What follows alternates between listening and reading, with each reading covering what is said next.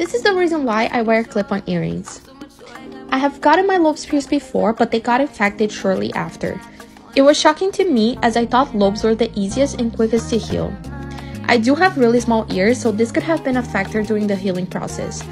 As they were healing, I decided to let the piercings go and the holes closed up. When I found clip-on earrings that were stylish and easy to take care of, I knew that I didn't need to get my ears pierced again to rock the same look.